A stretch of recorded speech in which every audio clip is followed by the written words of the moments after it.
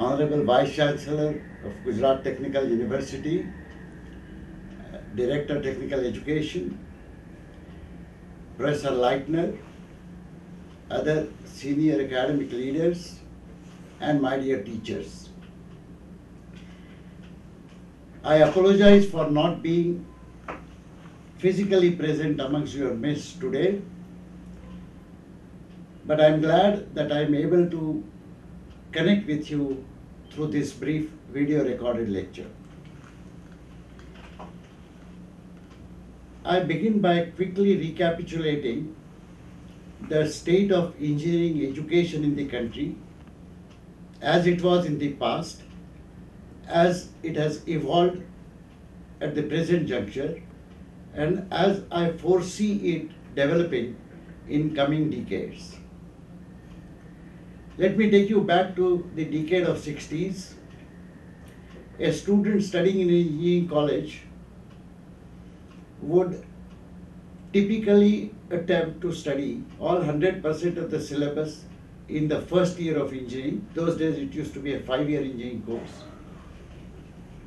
By the time he gives all the exams, he discovers that examinations are very standard and stereotype pattern. They typically had solve any 6 out of the 10 questions kind of choices. This leads that student to believe that he can study only 60% of the syllabus and still get good marks. So from the second year, he starts reducing the emphasis on studies. He then discovers that many questions are repeated from the previous examinations. Consequently, he further reduces the amount of studies that he does. Please note that I am describing the decade of 60s and I am relating actually my personal experience. I studied in a reasonably good college in the city of Indore. It was known for its quality faculty and good students, and yet the standard stereotype pattern of syllabus-based studies and a fixed type of examination system did not permit me or other students to exercise their minds heavily into large number of problem-solving exercises and hands-on activities which are central to any engineering education. Many of us still became good engineers. That was thanks to the faculty and the laboratories which gave us some experience and some hands-on exposure. When I came to IIT Bombay, things changed very drastically for me because I found that teachers here gave open book examinations with unlimited time, and there was no choice. There were no standard questions like explain something, describe something, write short notes on. They were simply problem 1, problem 2, problem 3, problem 4, problem 5. I remember to my consternation that even in the open book exam when I carried several books, I could not solve those problems successfully. I was very frustrated at the beginning, but I realized that that is the kind of education which makes a better engineer. Why is it that a teacher in IIT Bombay can take such liberties of setting question papers exactly as the teacher desires? The teacher teaches exactly what he or she thinks is the best for the student to learn. There is a written syllabus, but whatever teacher teaches becomes the syllabus. Whatever teacher sets is the exam paper, and whatever grade the teacher gives is the grade accepted by the Senate of the Institute. This is possible because the extraordinary autonomy that is enjoyed by teachers in such autonomous institutions as IITs. Please note that similar autonomy is available to the departmental professors of the best known universities and in many independent autonomous colleges. However, if we consider majority of the 5,000 colleges which are affiliated to some university, the standard system prevails. Today, these two systems of education have continued on their own path and own journey. The standard system continues to be stymied by syllabi which don't change, by a further standardization and regimentation of the examination system, whereas The autonomous institutions like IITs have further expanded using the autonomy which is granted to the faculty in conducting more and more experiments in adopting new technologies which are coming in. For example, today the web-based education, easy access to quality contents is now available to everybody, using which many of my colleagues have been experimenting with flipped classroom model where video recorded lectures are first seen by the students at their homes, and in the classroom the entire hour which was earlier spent in lecturing is now spent in problem solving, discussion sessions and tutorial kind of quizzes being conducted. My colleagues who have done these experiments have found that the students learn far more as seen by their final performance in all the evaluations which is conducted exactly as they were conducted earlier. So the present system of the affiliated colleges needs to adopt these technological innovations which permit easy access to all students and teachers to the best quality of contents. However, contents alone do not make good education. For that, we require large effort by the teachers in setting good problems for the students to solve and discussing these problems and their solutions with the students. In future, I expect that the massive online open courses which have just made their appearance last year will continue to become more and more popular. Larger and larger number of students all over the world will actually benefit directly from such high quality courses.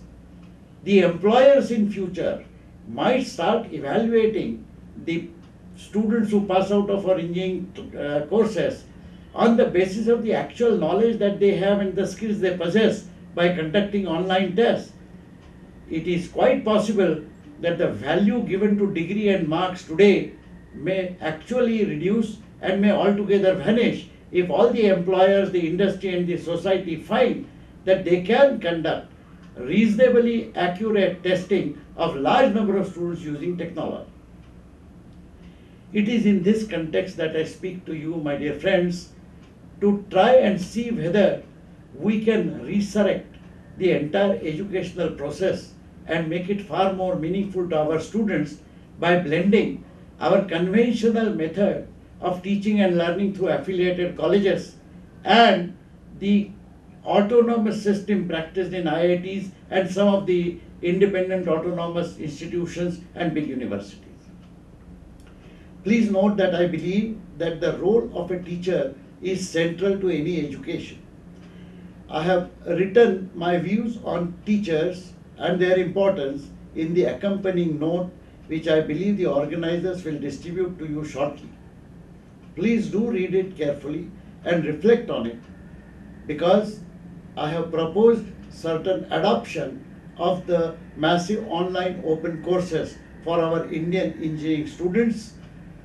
We propose that the colleges and universities, if they adopt a MOOC offering, say from IIT Bombay, then the students need not actually do that subject in their university at all, but the grade obtained by those students in the MOOC course offered by IIT Bombay will be considered as the grade for their own university examination.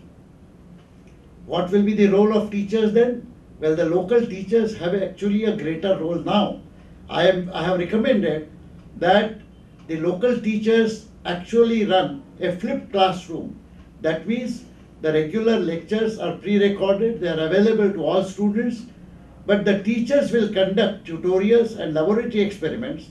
They will also conduct supervised examination for the students so that the students can be certified to have appeared in the exam properly. This model requires all of us to reinvent ourselves. We spend currently 85% of our time in preparing for and delivering the lectures. However, in future, the lectures will be already available. So we will have to prepare ourselves to solve problems jointly with students, engage them in discussions, challenge them with harder problems, construct projects for the teams of students, supervise these, and thereby become central to the entire education process.